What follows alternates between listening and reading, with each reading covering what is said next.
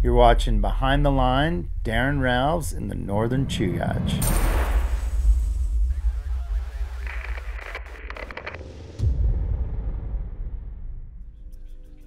Rahlves has been filming with TGR for the last 3 years. His background is in World Cup racing. He's one of the most decorated World Cup speed racers in the history of the sport. I've seen Rahlves a few different times over the last few years fall in places where you're not allowed to fall and recover, and it's pretty amazing. Rahlves is a powerful, charging, gnarly skier. He's willing to step to stuff that I'm gripped on. Daron looks at the mountain and he's not really afraid. He skied some big lines and crushed them, but he also had some pretty scary moments.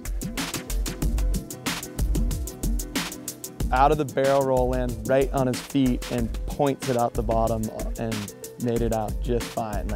It was hairy, but he pulled it together. I just went like this.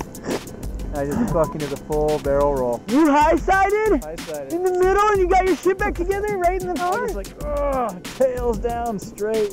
Full throttle, buddy. Good one, dude. At the bottom, I was like, I bet. That was the best recovery I had in my life. It's a whole different world. I'm still learning every day. I know that my race background has helped me quite a bit, and there's so much you can plan out, and there's a lot of stuff you can't. Kind of mid-trip, we had a really good cycle and gotten some new snow. We were having good results all day.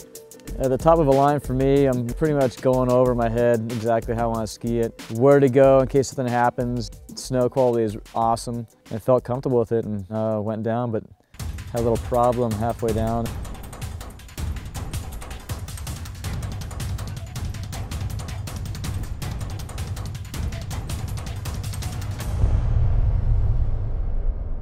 All of a sudden, bam, the whole kind of flank went. Just went full wide out to curtains were pulled back.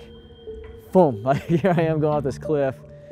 Rahlves clearly did the right thing there, which was not resist, so he went with the speeds your friend pointed out, and he really squared up off the cliff perfectly, and I was like, oh my God, he's gonna stomp this. It was almost a miraculous recovery. You know, I couldn't keep my ski tips down. They just started lifting me back, and then it just was getting throttled by everything that let loose above me.